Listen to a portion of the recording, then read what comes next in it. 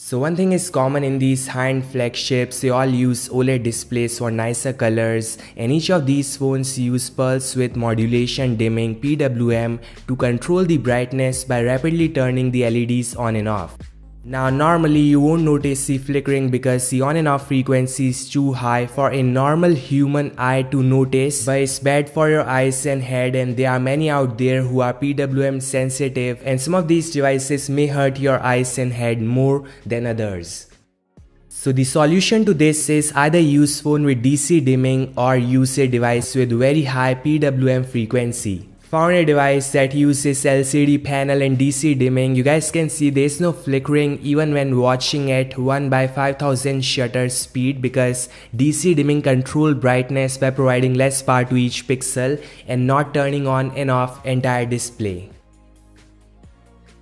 So here I have the iPhone 15 Pro Max, Samsung S24 Ultra, OnePlus 12, Pixel 8 Pro, Xiaomi 14 Pro and the Honor Magic 6 Pro. Shockingly, Pixel uses 246Hz PWM dimming, which is lowest of all. The iPhone uses 480Hz, Samsung 492Hz, Xiaomi uses DC dimming and PWM at 1920Hz depending on the brightness. OnePlus uses both DC and PWM at 2160Hz. Finally, Honor got 4320Hz PWM frequency.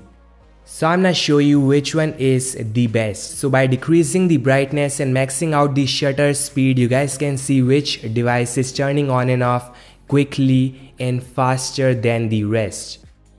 So the worst of all is clearly the Pixel 8 Pro because can be seen the lines are thicker, and this means the LEDs are on and off for a longer period, resulting in thicker lines.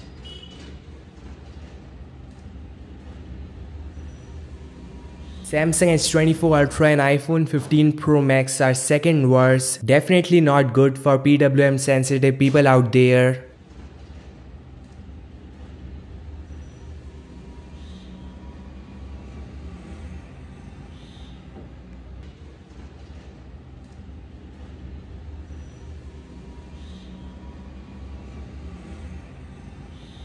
Then we have devices which are great. So on third position we have Xiaomi 14 Pro.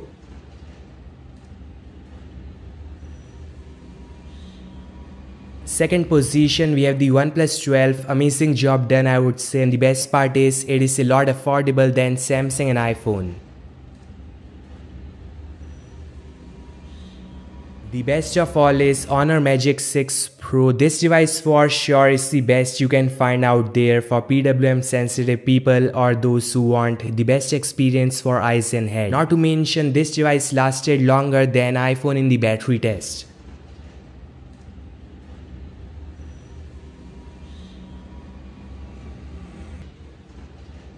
This all guys, thanks so much for watching. Your thoughts in the comment section below, and I'll meet you guys in the next one. Like, share, subscribe and peace out.